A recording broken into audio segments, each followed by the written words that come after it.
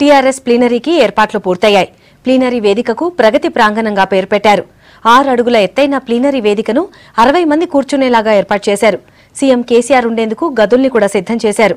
రేపు ప్లీనరీ జరగనుండగా ఇప్పటికే నగరమంతా పార్టీ జెండాలు, స్వాగత తోరణాల్ని ఏర్పాటు చేశారు.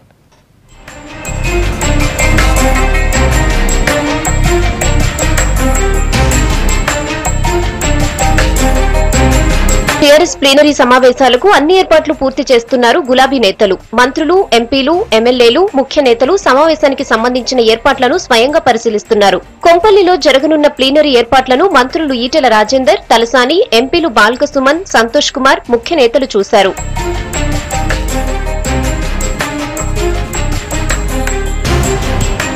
ఇప్పటికే ప్రధాన వేదిక నిర్మాణం పూర్తయింది. వేదికపై ఎవరెవరు కూర్చోవాలి, గ్యాలరీల ఏర్పాటు, సభా ప్రాంగణంలో డిజైనింగ్, జిల్లాల నుంచి వచ్చే నేతలు, ప్రతినిధులకు సంబంధించిన ఏర్పాట్లు చురుగ్గా జరుగుతున్నాయి. ప్లీనరీకి పార్టీ సర్పంచ్ నుంచి సీఎం వరకు అన్ని స్థాయిల ముఖ్య నేతలు అటెండ్ కానున్నారు. జిల్లాల నుంచి వచ్చే లీడర్లకు ఇబ్బందులు లేకుండా చూడాలని సూచిస్తున్నారు నేతలు. 4 సంవత్సరాల కాలంలో దేశమే గర్వపడే పద్ధతిలో తెలంగాణ రాష్ట్ర ప్రభుత్వం అభివృద్ధి చెందుతున్న తీరును ఇవాళ మనం చూస్తాం. ఇవాళ జరిగే ఈ ప్లీనరీ గతాన్నంతా కూడా తర్కించుకొని వర్తమానానికి బాటలు వేసుకునేటువంటి దిశని నిర్దేశించేటువంటి ఆస్కారం రేపు మా ముఖ్యమంత్రి గారు చేయబోతున్నట్టుగా మేము భావిస్తా ఉన్నాం. ఉద్యమంలో ఎట్లయితే కష్టపడి పనిచేసినామో తెలంగాణ రాష్ట్రాన్ని అభివృద్ధి చేయడంలో కూడా అదే ఉద్యమ స్ఫూర్తితో మేము పనిచేస్తా ఉన్నాం. మమ్మల్ని చూసి ఇక్కడ ఉన్నటువంటి పార్టీలు ముక్కు మీద వేలేసుకుంటారు. ఏదో ఈ పార్టీలు ఉద్యమాలకు మాత్రమే పరిమితం అవుతాయి, పరిపాలన విఫలమవుతాయని చెప్పి మేము భావించినాం. కానీ పరిపాలన కూడా విజయం సాధించారు. మా రాజకీయ భవిష్యత్తు శూన్యమైనటువంటి భావన కూడా మీరు చూస్తూ ఉన్నారు. కాబట్టి ఈ ప్లీనరీ వచ్చే ఎన్నికల్లో మరోసారి గులాబీ జెండా గుబాలించబోతుంది అనే దానికి, రెండవది ఈ తెలంగాణ రాష్ట్రాన్ని దేశ చిత్రపటం మీద నంబర్ 1 స్థానంలో ఉంచబోయే ఆస్కారం ఉందని 2.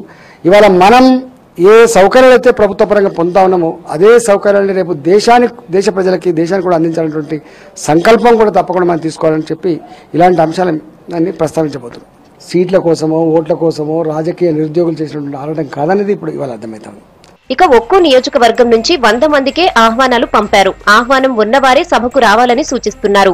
మరోవైపు ప్లీనరీలో ప్రవేశపెట్టనున్న 6 తీర్మానాలకు అధినేత కేసీఆర్ ఇప్పటికే ఓకే చెప్పారు. ఇందులో 5 అభివృద్ధికి సంబంధించినవి కాగా మరొకటి పొలిటికల్ తీర్మానం ఉండనుంది.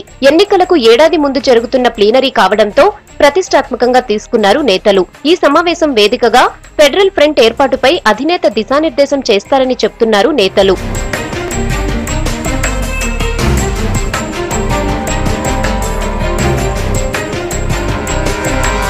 తెలంగాణ భవన్లో రాష్ట్ర పార్టీ కమిటీ భేటీ జరగనుంది. మంత్రి కేటీఆర్ ప్లీనరీ ఏర్పాట్లపై కమిటీతో చర్చించనున్నారు.